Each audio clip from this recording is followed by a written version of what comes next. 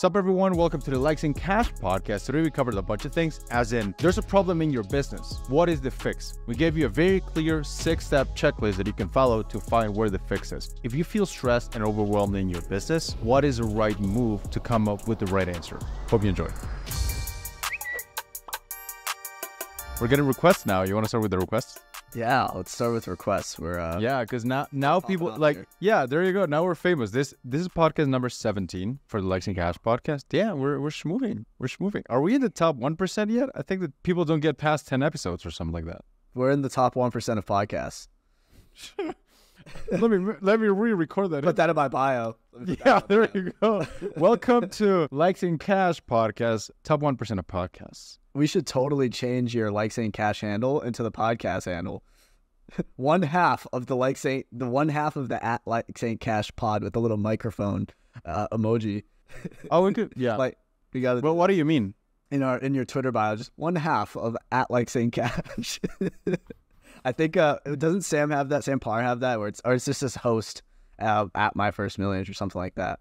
I don't know. Anyways, let's do requests.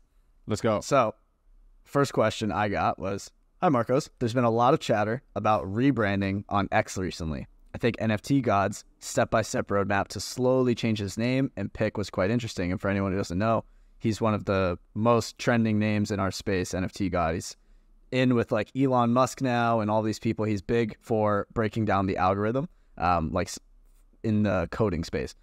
So don't know if you guys take topic requests. We do. But I think that it would be interesting to cover this on the Likes and Cash podcast. Starting with you, because you're the first one. Of course we take them. Don't worry about it. I got you. We do now. Yeah. We're so fucking famous. So we both have good insight on this because obviously I chose not to rebrand, and JK has done a rebrand in a different way. So we both have good experience with this. So my company, for anyone who doesn't know, is the Birdhouse, which was a Twitter marketing agency, but now it's an X marketing agency. And I got asked about 100 times, are you going to change it to the X House? And my answer to that was two things. One, no, just because I felt that I've already built enough of a brand around this name to not want to switch. So I put a lot of effort into the branding side of it originally. And like my team has hats, you know, my team has the logo next to their name on X. Like there was a lot of things holding me back from that. And then two is more so from a marketing perspective and an authority perspective, is like people want to work with agencies that have been around the block and not the new guy. So I didn't want to change my agency's name and then look like the new guy chasing the X trend when I can be the Birdhouse and be the guy that was around when Twitter was around. So that's my new positioning with the Bird. And now I'm the biggest bird company in the world. I like it. So I'll let you take, because I know you rebranded. I have rebranded plenty of times. I went from, when I first started, I was a dating account. Like just can you imagine this? Just like the most introverted dude being a social skills account. So that didn't work. Then I started just general stuff, life, platitude advice, as a 19-year-old. And then I went ghostwriting and growth, and now I'm all about monetization. And every time I've rebranded, it's always been bigger in my head than it was on every other people's heads. And just as you were saying this, it reminded me of one of Dan Koh's banger tweets. I found it right here. It's from 2020. The amount of water needed to create an acre of fog is one drinking glass. Remember this the next time your mind is fogged with worry. But in reality, the problem is as insignificant as a glass of water. We worry about rebranding because we think, what if our audience hates us? What if our audience is going to be dead?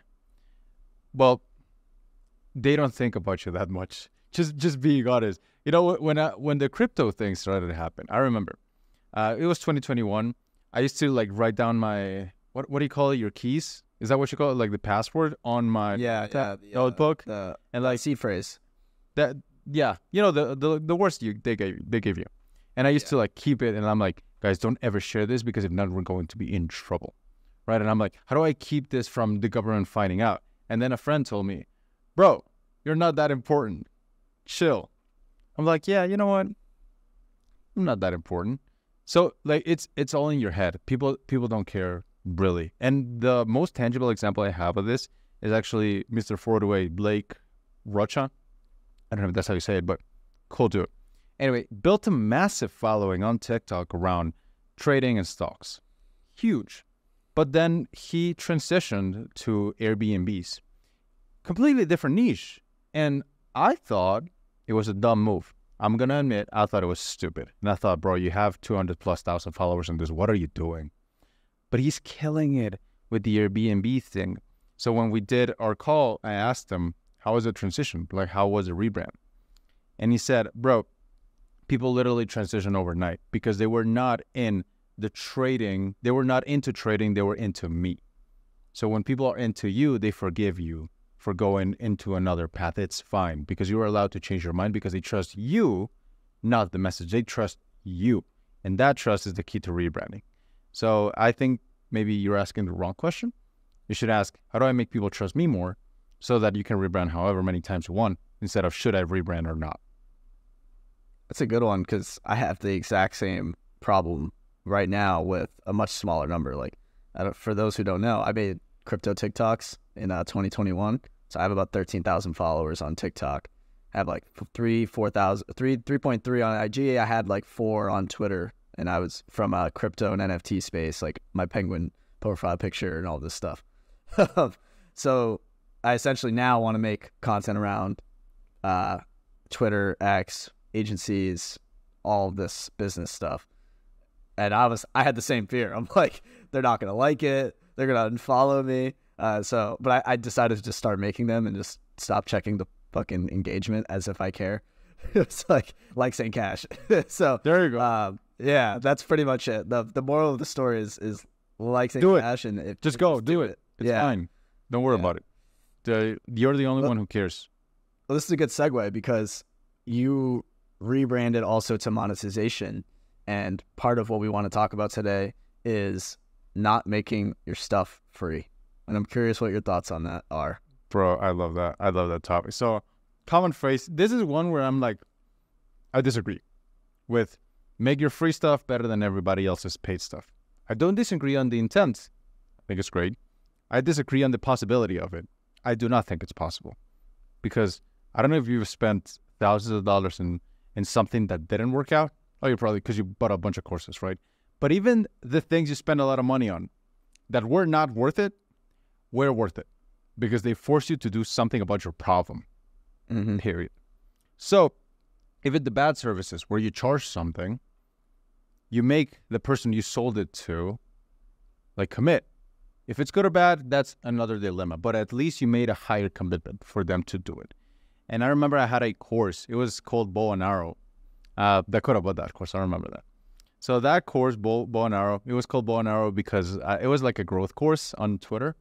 And I essentially positioned as what you know is an arrow and how you say it is a bow. So I thought it was super clever with the bow and arrow analogy, right? And I gave it out for free. Nobody gave a shit. Like it was, it's cool. Then I priced $300. I priced it at $300.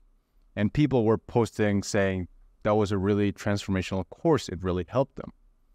And up until now, I made that mindset shift as in by charging for stuff, you're actually adding value to the stuff because you're making people commit to the thing. You're making people do it.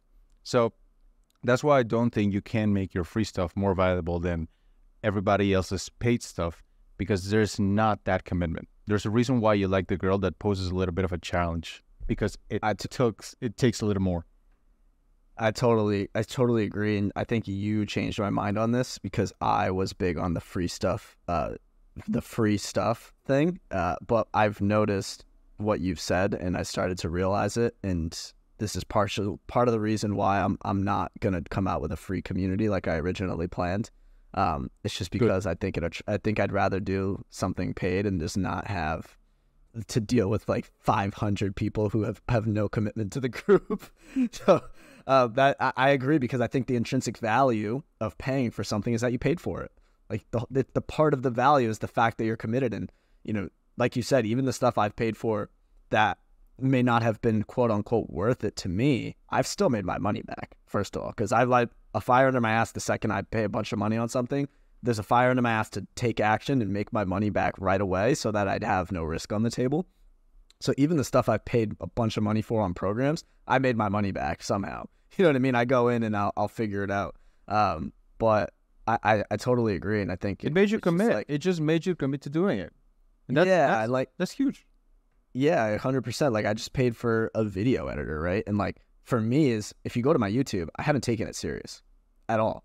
But now that I've paid for it, you bet your ass I will take it serious, right? So like I could have just done YouTube for free for the past 5 years, but I haven't. Why? Because I didn't pay any money to commit to it. And I think the same thing, it's even more so elevated in a community aspect. Like you run a really great community. And I think any community that's free is just going to be intrinsically less valuable than one that's paid because the people who are in it are less committed, which then makes the community worse. 100%. And we transitioned into another one, which is community. Life Math Money had a beautiful tweet. I did not understand it then, but I understand it today, which was part of the reason why people pay more for stuff, like access to luxury gyms or luxury clubs. It's part of the gym and the club, that's part of it, but it's also because they don't want to hang out with the people who cannot afford it.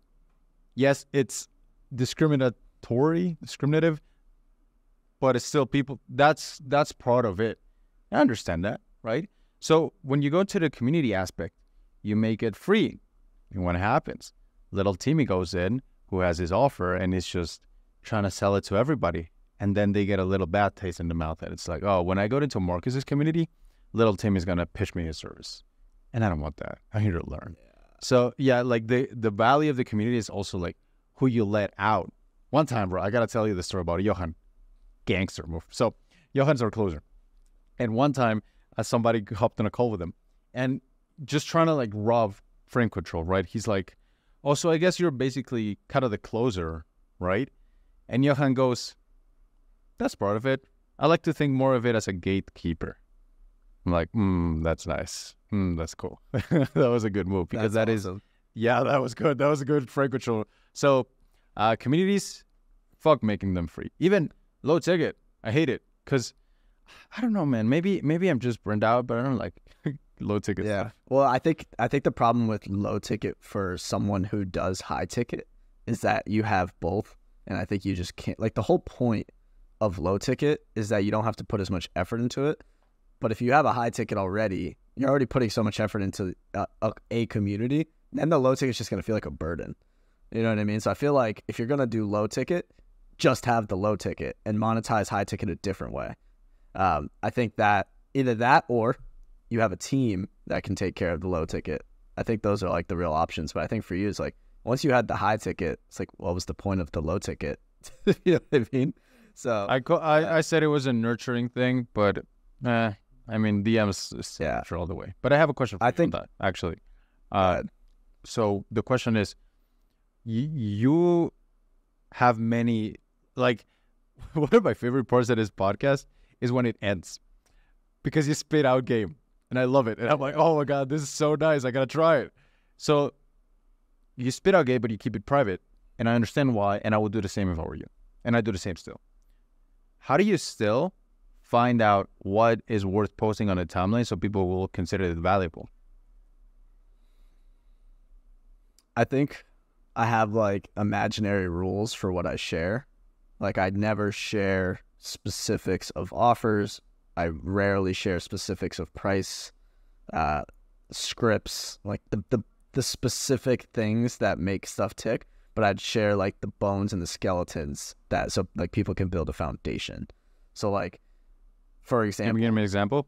Yeah, I'll give you an example. Like if I'm going to tweet about this low ticket offer funnel, I'll tweet about the low ticket to high ticket funnel and the nurturing, and I'll tweet about like the industry that the offer's in, but I'm not going to say, specifically if you have a, coach monetization offer, you should have it at $47 a month and then go up to $5,800 or $12,000. And then, you know what I mean? Like I'm not going to go super specific. So I think for me, it's like having enough mysticism, and I've always done this naturally. It's just having enough mysticism in my content to where it'll attract the people that it should attract, but it'll deter the people that aren't going to be interested anyway. So like anyone who's an actual coach will understand what I'm saying. and anyone else is just not going to understand it. So it attracts people inbound who are actually interested in it. So it'll attract coaches or something like that, but it won't attract, the regular beginner. I like it. The way I think about it, it's you give the what, not the how. So I just wrote up a case study, and one of the main reasons why this guy went from losing 6K a month to making 100K a month. Crazy shit. Crazy, in like 4 months. Awesome. So one of the parts of the case study was we really focused on their retention and their onboarding process. Now, most people don't focus on the retention and the onboarding process. It's all about just getting more leads. So when I was writing my case study, I didn't give them the how. This is the script. This is how you say it. Because it's like I'm giving you a key, but there's 1,000 doors. So it feels good having the key, but it's like you're going to be more confused because you don't know where to apply it. So instead I say, we want to give people an onboarding process that makes the customer feel like they have a plan and a future with them. And then when we go to the upsell, we give them a natural upsell into the next thing, which is their next goal. But when you give them like kind of that framework, I find that it does two things. It increases response rates because people want to do it with you. And two is it makes people, it attracts the right kind of people. The people who want the how, not the little tactics. Let's go practical. The why. Because why, sorry. Let's go practical here into the what, because you said something, and I think this is something that I've been thinking about a lot, and something I saw a piece of content is from Alex Ramosi talking about how info, once they watch the videos or they consume the thing, it becomes less valuable. How do you think about Like Saying Cash as a community, and what do you do to try and build more of an MRR model and treat it basically like a MRR SaaS and have people retain for essentially forever? Like, what are the kinds of principles you put into place? Because I think a big problem with some people's info businesses is that they sell once and then have nothing to sell again. But in my opinion, I think the right way to do it is combine the community and the info and just have it be forever, and you could just continue to sell months, years down the line and have it turn into an MRR model. I'm curious, how do you think about that? And like, what do you do to set up clients to essentially retain for longer than just like 3 months or 6 months? Yeah. The way I like to think about this, I don't know if you guys are familiar with the Oracle of Delphi. So the Oracle of Delphi was basically this very powerful woman in ancient Greece that you never consulted often, but you went with her when you had a big decision to make. Should I go to war or not? What's going to happen? So I feel like in the beginning, I was positioning myself not as an oracle, but as a guide in their journey, or like as a buddy, that we're going to climb together. And I say, I will split it up in two. So what people I've found is that they're not afraid of paying, but they're afraid of committing. So what I like to do is offer a shorter term in which we're going to be a guide for you. We're going to climb the mountain together. But at some point, you will get it. You will understand it. And then I transition from guide to oracle. As in, you will know what happens, but then every single decision you make, or not, when you make a decision, you will have more leverage on every decision. So for every good outcome, you will get a lot. But for every bad outcome, you will go back a lot. So I say, for example, for the first 3 months, we're going to be a guide together. We're going to help you climb together. But after that, we're going to become more of an oracle. We're going to be there where you need us when you have a big choice to make, because you will get it. So I find that people like that because the first part of the process is very intense, because the day you sign a client is the day you start losing them. Don Draper, shout out. But then when you position yourself as the oracle, it also makes them see the value, as in, I will have money, I will have leverage. Well, then an oracle, even though I only consult them once every few months, it's still valuable because of the leverage that I've got. So that's how I position it, essentially. Yeah, because I think about us, right? Like me and you have bounced through many programs, right? And I wonder if that part of that is there's no true program, and maybe it just shouldn't exist, but there's no program that truly can serve someone for their entire business career, right? So I'm curious. And if there is, ping me, bro. Yeah, ping me. Send me the video.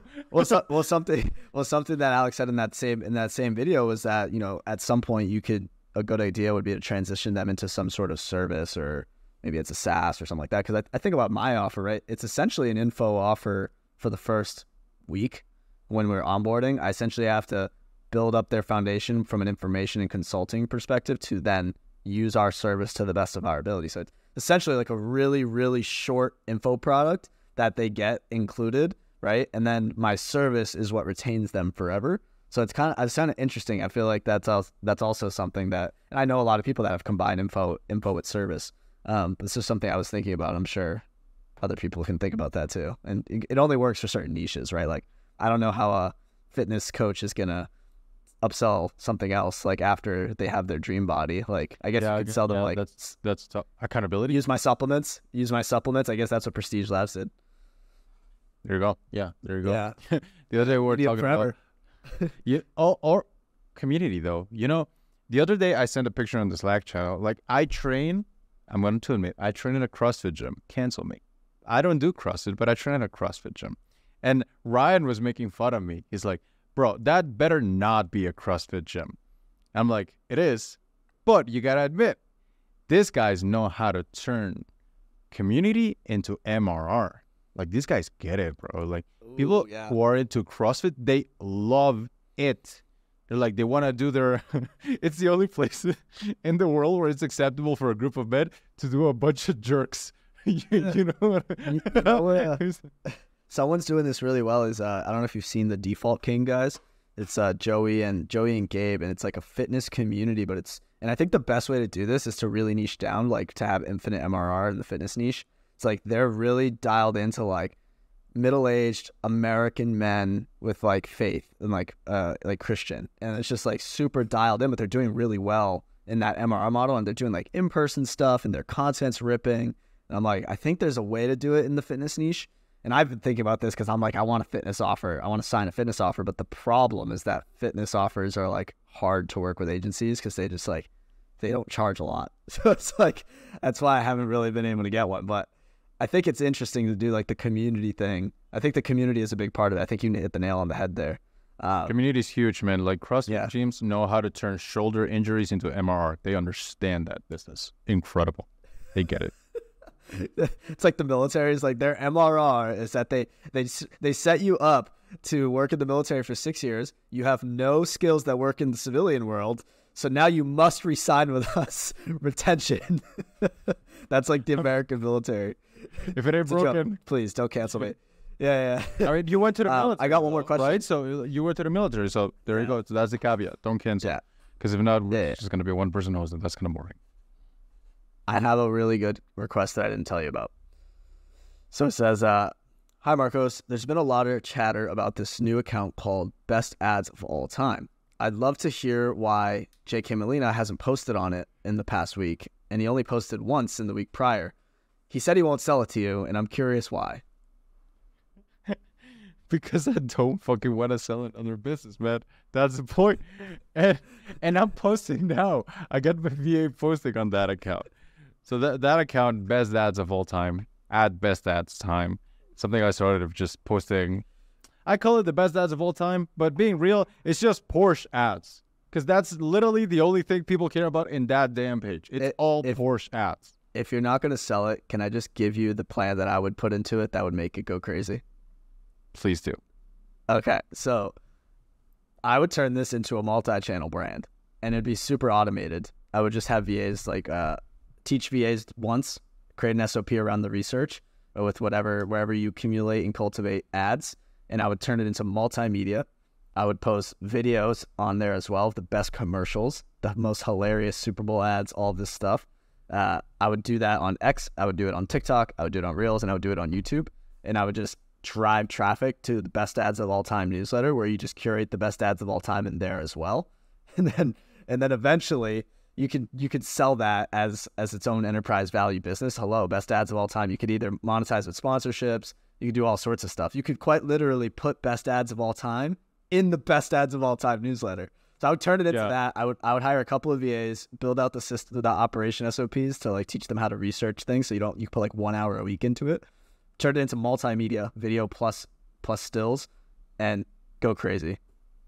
What I'm willing to do is I'm willing to give you the password and do everything. Not willing to sell it, but give me give me a percentage of the business, and you just make money with it. Send me a check every month. But you can't do that if you want to. Okay. I'll keep that in mind. That in mind. That's a good offer. That's a good offer. Is this our first business together? Well, the podcast is kind of a business. Well, it's a distribution one. Do you own do you own bestadsofalltime.com? I know I own bestadstime.com. Bestadstime.com. Okay.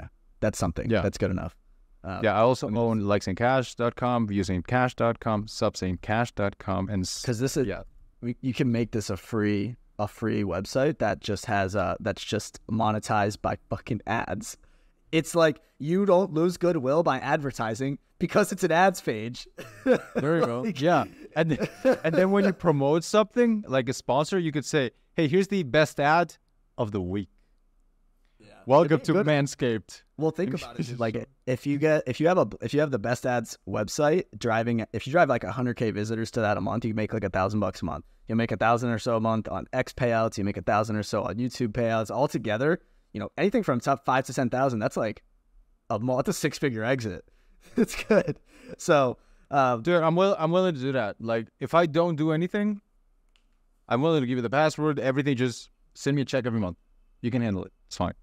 It's good. This is good. That's good private equity. He's learned. He's sold a business. This is where the what is it? What's the saying? Where the money meets experience, the experience gets the money, and the money gets the experience. I'm about to enter my Buffett arc. Yeah, your Belfort arc. Send me a check every month, little bitch. Yeah, I mean, dude. Yeah, I mean, selling a business is interesting, but it also is kind of. I mean, it wasn't as big of an exit as we wanted, So it was like, well, cool, but it's with that. You guys also kind of like hit a buzzer beater with the whole API thing, so I don't think it was a bad exit. I hit a buzzer beater. They didn't. You hit a buzzer beater with the API thing because like you just incurred just a casual 42K worth of expenses out of nowhere. Obviously the business is doing fine, but like if anything, you got out at the first top, and then. It's like, I feel like you did fine. And now you have a sick business. I mean, I'm not complaining. It's just, it was interesting. When we sold, good. Jocko Willink, good. I have a Jocko Willink book there that I haven't read. So clearly I'm knowledgeable in the subject. Which one? So, sure. Give me a sec. I'm going to bring it up. My favorite is Discipline Equals Freedom. No, this is Leadership Strategy and Tactics. The worst one. I don't know. I didn't know you were a Jocko Willink expert. I'm a Jocko Willink. Well, Discipline Equals Freedom was like one of the first books I read that changed my life, like hardcore. Good book. Okay, first point on this. When I sold Tweet Hunter, I got a bunch of comments under that post. What was interesting to me is, yes, it wasn't that big of an exit because we made $1.4 million a year. We sold it for $1.4 million. So essentially 1x what you make in a year. On SaaS, it was common knowledge, or like people expected a SaaS to at least exit for 10 times, right? Or 5 times, right? No, not 10. Maybe let's call it 5. 3, 5, right?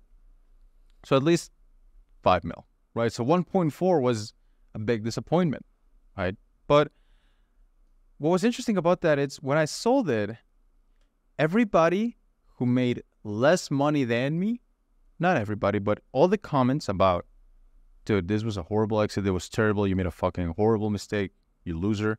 All of them were from people who made less money than me. They're all like 1K ARR SaaS, no code SaaS guys. Yes. Agency dudes.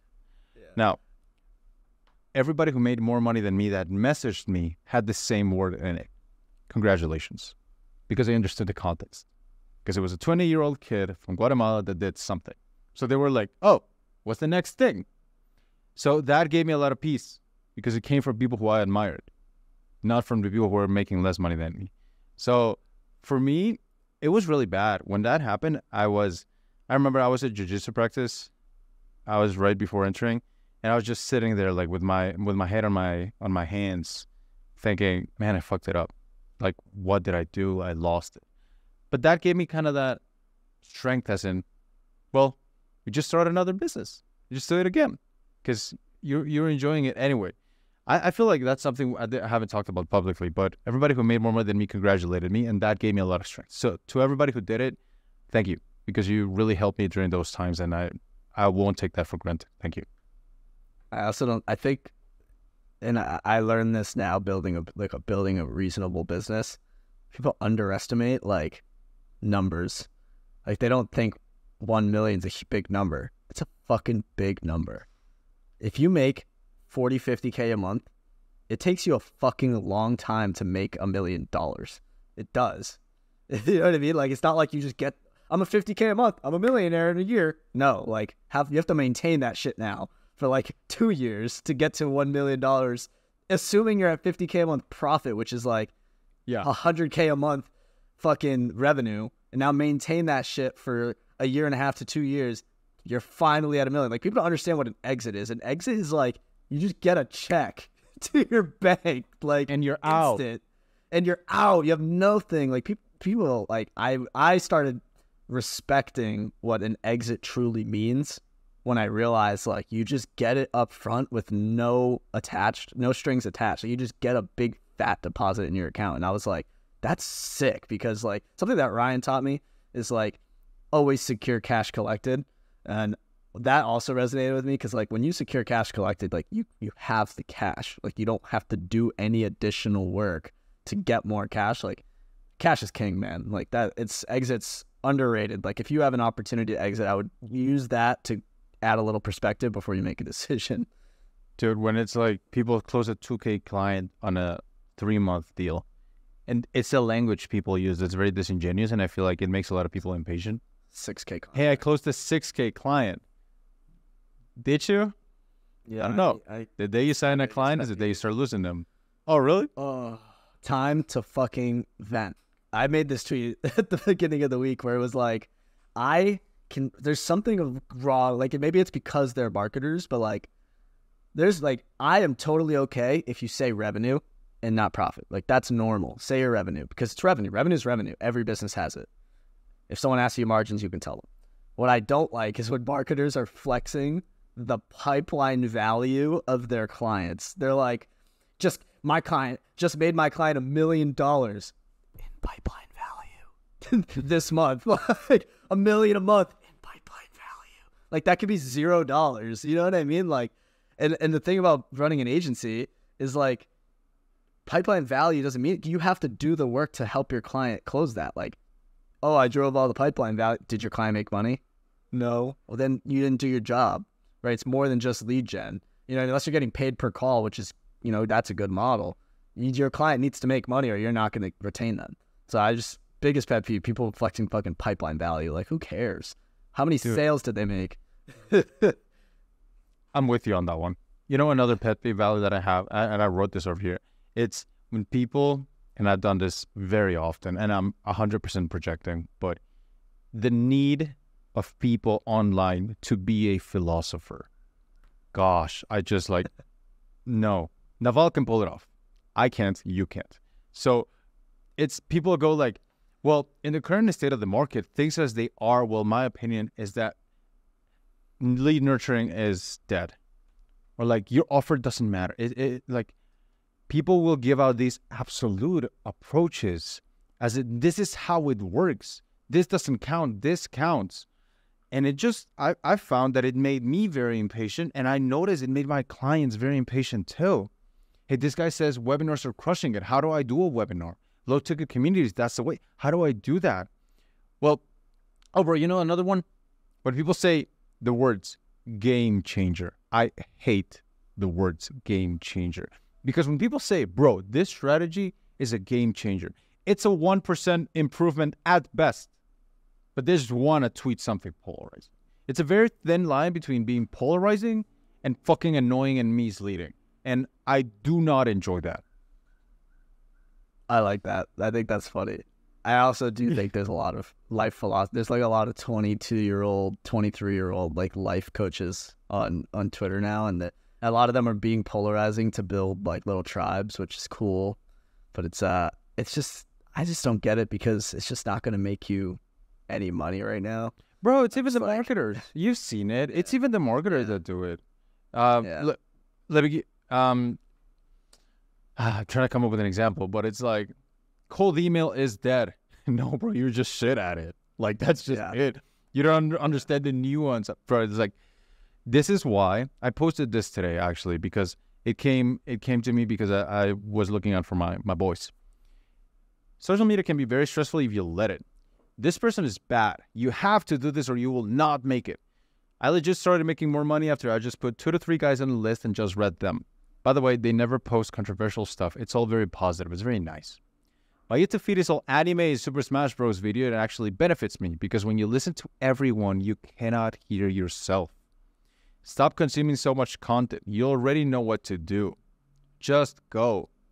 A lot of influencers that brought me to this point, I've muted them because I understand that I kind of got the lesson that I needed to get to the next level. I just need to execute. And I find that it is very dangerous to be uncertain about your strategy and outsource that thinking to tweets that were made 24 hours before. It is very dangerous instead of relying on the fundamentals. But people don't want to do that shit. That's why they're all about like, is it threads now that are hitting or is it long forms that are hitting? And then you're going to tell them, and they're going to stress so much about which format to use. Whereas the answer is just make people stay on the platform, make it good. The format doesn't matter. Yeah, it's just about making it good. I just tweeted this because there's like a week and a half, right, where the algorithm, quote unquote, was down, everyone's engagement's down and all this stuff. And even like people on my team were like, oh, what should we do? What should we do? I'm like, we've been through this. So I've been through this so many times where it's just like engagement's down. Like, I don't change everything just because the engagement went down a little bit. Just like stay the course for a while, because what ended up happening, I'll just skip to the outcome, is we just continue doing what we're doing and the algorithm's fine. And now everything's hitting again, right? It's just like, as long as you stay true to ourselves and put the content out that's valuable and personable, the algorithm's not going to mean anything. Like the tactics are really they're just short-term wins. You know what I mean? But the long term is doing something you can stick to that's valuable and personable. I don't know if you saw this like whole drama on Twitter recently. This kid who basically tweeted. I don't want to talk about that. You saw it? I don't want to talk about it. Let's talk about something. Okay. Sometimes, you know, earlier in the business, I was like kind of plateauing. Earlier in the year, I was plateauing with my business. We just couldn't hit it. It's like, fucking, like, how do we get out of this? And I entered that state. Let me read this book. Let me read that book. Let me do this strategy. How's it working? And what I realized is that something that really nailed when I was watching another narco series. So there was this this earthquake in Mexico that it happened in like the 80s, and people were pissed because when the government came to quote unquote help, they didn't help. They didn't take people out of the rubble. Thousands of people died in that earthquake in Mexico because the only orders the army got was, please prevent looting. That was the only orders they got. So what the quote was, just because things stop shaking doesn't mean that there's no serious structural damage. So I thought, maybe there's some serious structural damage in the business. So instead of me going over what is the tactic, the webinar, the email list, the case study format, the thread, the retweets that I need to do, what if there's nothing wrong with how I want to go forward, but there's a lot of wrong with what I left backwards, my offer, my positioning, my funnel, my alignment, my content. And when I went back and I fixed the foundations, things started to grow. And this is why I don't like outsourcing a lot of my knowledge to Twitter, or like my advice to Twitter, because a lot of that advice is, what do you do forwards? It is very uncommon that you will find someone say, maybe it's not that you got to go forwards, you got to go backwards and fix it before. So yeah, that was. Here's a good analogy for that is, so I used to do IT networking, computer networking, and whenever you're troubleshooting a problem, the same way in business that you just mentioned, whenever you troubleshoot a problem in computer networking, you use what's called the OSI model, and it's seven or eight layers. So the first layer is physical, and physical is essentially, is everything plugged in? Did my wires get chewed by a rat, right? Is my computer broken? Did I turn it off and on? That's physical. Then you move up one, and then it's called layer 2, which is essentially like you're switching. It's making sure like your IP addresses are good, making sure your physical addresses are good, everything's good on that end. Then number 3 is routing, making sure your IP addresses are good, blah, blah, blah. Then you move up the layer, and I might butcher it, but it's like application layer, to the point where at the very end, it's like quite literally your screen. My Riverside, is my Riverside FM broken? No. So I'm making sure everything's plugged in first before I go to Riverside and make sure that that Riverside.com's not broken, right? So that's the OSI model and how you troubleshoot technical problems. It's the same thing in business. I love that. What is the OSI model for business? I think the OSI model for business depends on the problem, right? I guess in anything, the number one, in my opinion, is look inwards. It's like, am I the problem? Is my mindset good? Is my mindset good, and is my intentions and my vision back to what the original plan was? If no, then I need to do that first, because if I don't have my mindset right first, I'm not going to be able to troubleshoot the business. So am I good? Am I settled? Am I not acting out of emotion? Am I acting in accordance to what the mission of the business is? Am I acting in accordance to the best outcome for my team, etc., right? I'm good. Okay, I'm not going to get shiny object syndrome or some shit. Now I'm going to jump into the business and see where I can go. And I think depending on the business model, it might look a little different. What do you think? I think the first one is it's skills. I'm trying to find this tweet, but first one is lead flow is down. Have you ever got a point in which you got good lead flow? No. Well, maybe you're the fucking problem because you don't know how to get leads. Well, was there a point in which there was lead flow? Yes. Well, then you know how to do it. Okay, what is the next one? Fundamentals, right? So let's create what is it? OSI? Did you say that? OSI model, yep. Yeah, so what's the OSI model for business? So skills goes first. What's second? I think mindset goes first and then skills, personally. I think, okay. Because think about it, like if you're really good at writing, but you don't have the mindset of an entrepreneur, you're just going to be a writing employee. That's it. Do you know what I mean? Like I think you have to be an entrepreneur first, and then I think you need skills. And I think after skills,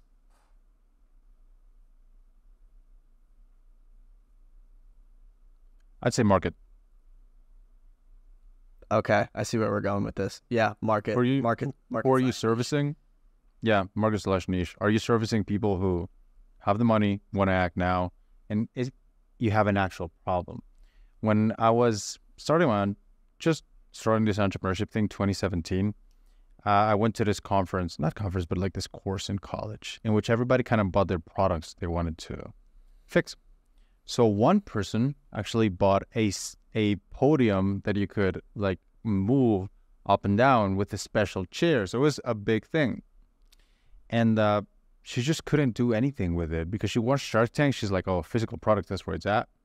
And then it's like, I mean, I understand that this has a very specific use case. If you're in a podium and you're giving a conference and you want to sit down, but it's like, are you solving a real problem here? Yeah. Is the niche big enough? So for me, it's like market.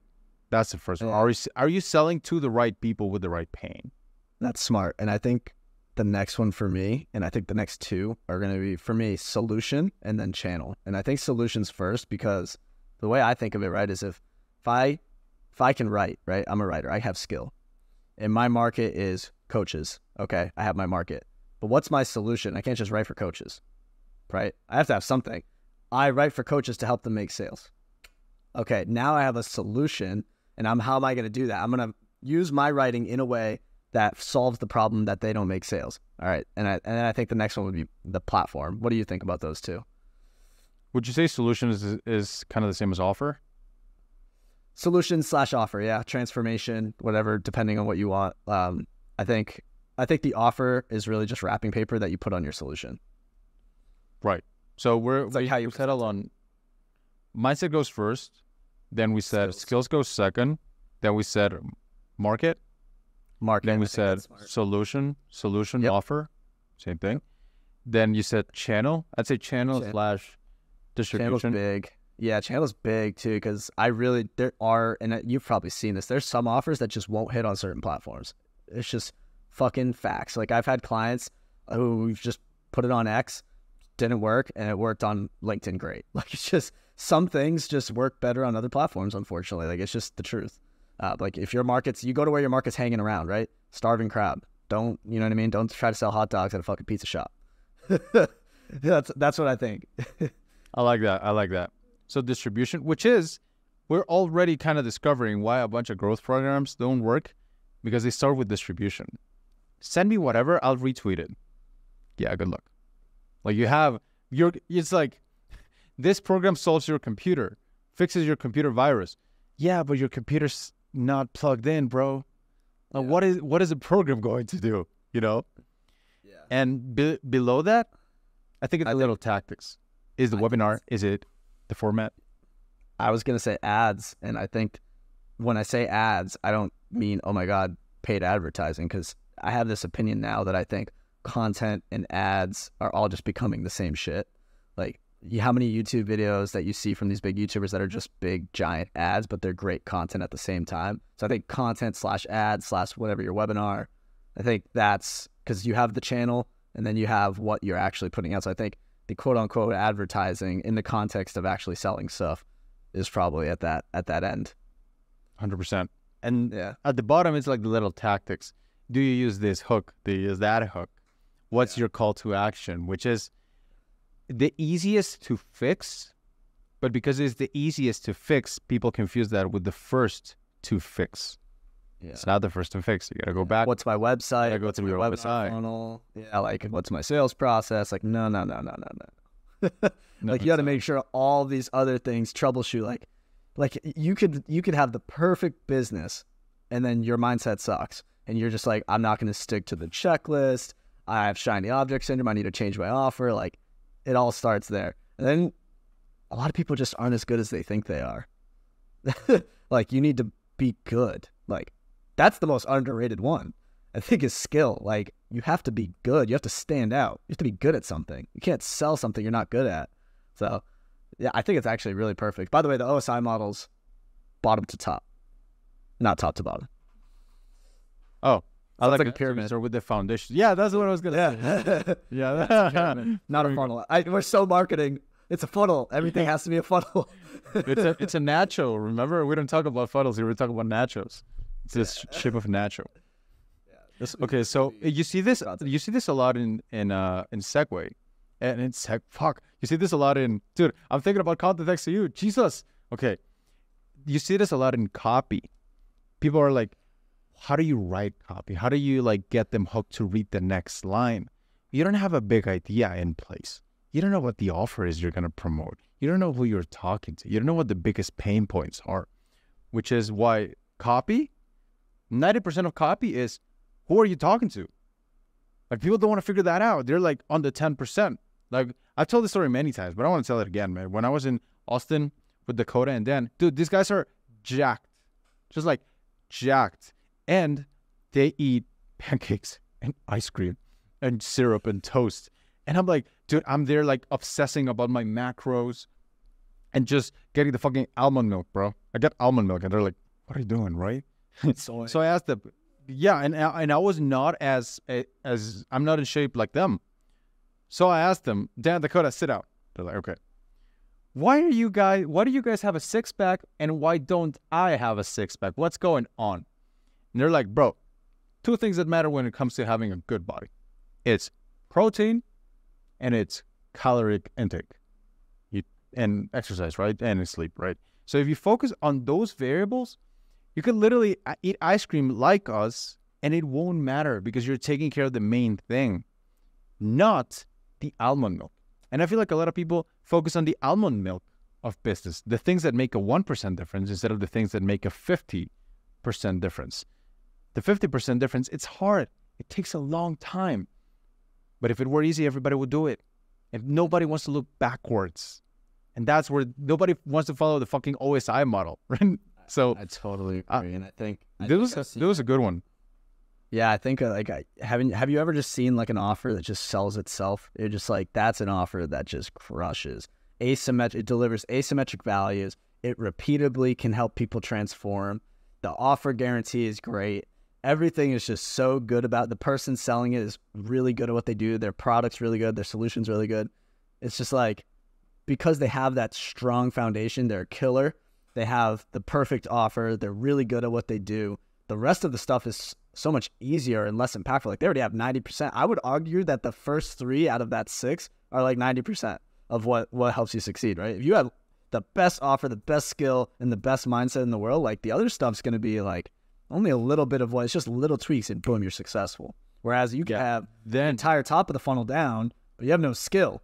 Like, you're not good and you have no mindset. Like, you're not going to sell anything. So 100%, bro. 100%. One time, a lead gen guy, that was his thing, joined the program.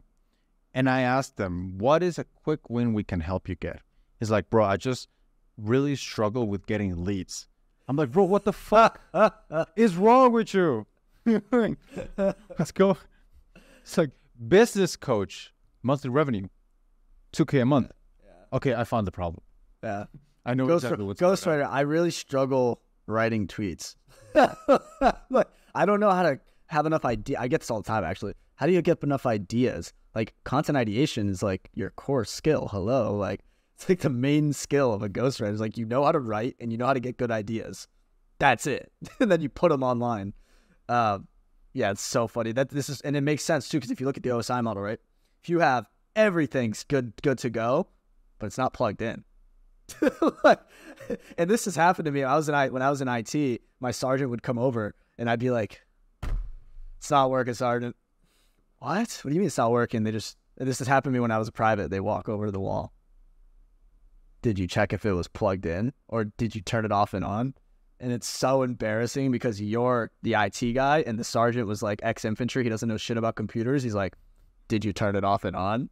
I'm like, fuck.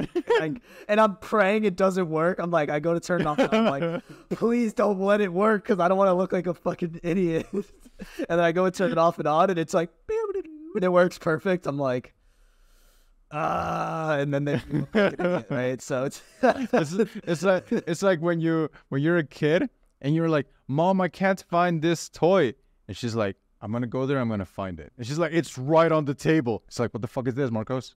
It's right there. Oh no way. But she's like, yeah, it's exactly like that, and it's the same way with the model. And this is why you pay for a coach half the time, is to just essentially have a bird's eye view of your business and look at it and be like, dude, like, you're fucked up here, not way up here, right? Your funnel is not the problem. You could just look at someone's business, because the person in the business is information overload with their business. They're stressed, they're emotional, they have all these things.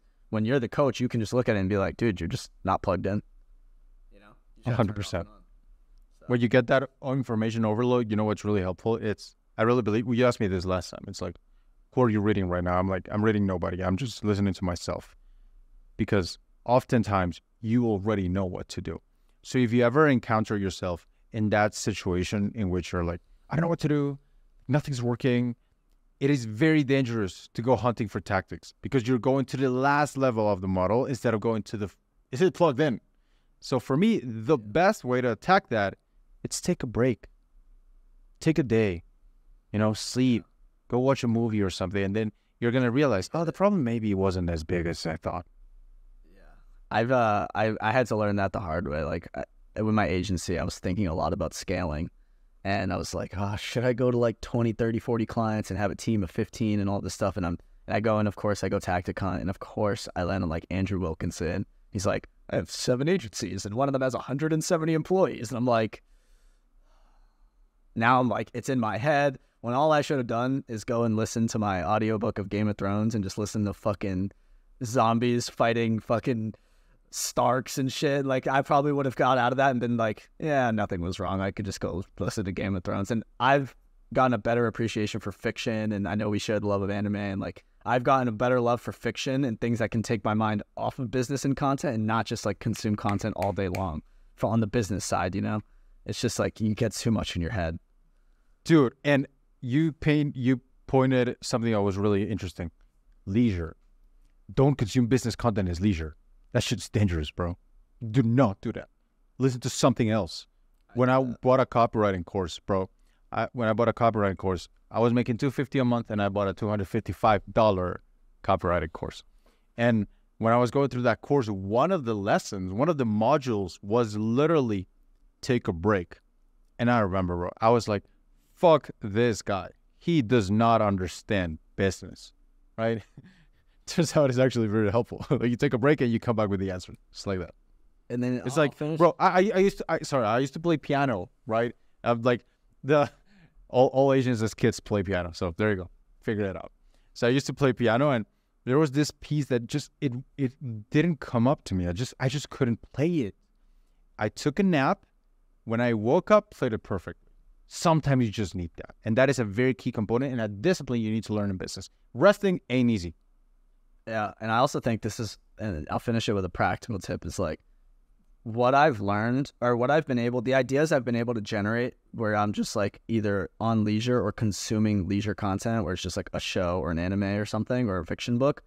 The content I've been able to be inspired to create from that is far more unique and interesting than the content ideas I get from just like business books, because everybody's read the same business books and everybody just gets the same ideas and just regurgitates the same shit they learned in cash advertising and the copywriting handbook and $100 million offers, and just regurgitating the same shit that everyone's already read. Whereas if you go and consume fiction and just go on walks and like do normal shit, go do jujitsu, go on a run, go to the gym, go watch an anime, you'll get far better inspiration for unique content that's actually different than everybody else. And that's something I learned a lot in the past month, is I get my best content ideas when I'm not consuming business content. There you go. Period. There, I love that. I'll end it as in cash advertising. That's at the bottom of the last thing you should do on the OBI model or whatever you said, the OSI model. Yeah, cash advertising. You know, it's like the framing for the 50% discount you're going to make. That's the last thing you need to worry about. $100 million offers, that's the third, that's in the middle. What's even better? You know, the foundational ones, you know, it's like Influence by Cialdini, Ogilvy, Claude Hopkins, Breakthrough Advertising. Rich Dad, Poor Dad. You had to go there. Right? I had to go lower. It's just Think and Grow Rich. secret. Yeah, the secret. The Bible. But you gotta read it in Hebrew though. Yeah. English translations don't work. You gotta chronological Hebrew. You're too soy if you don't go chronological Hebrew. This was a good one. I think it's a good place to end it. Go read the Bible. That's the message of today's podcast. Thank you for listening in. Cheers. Cheers.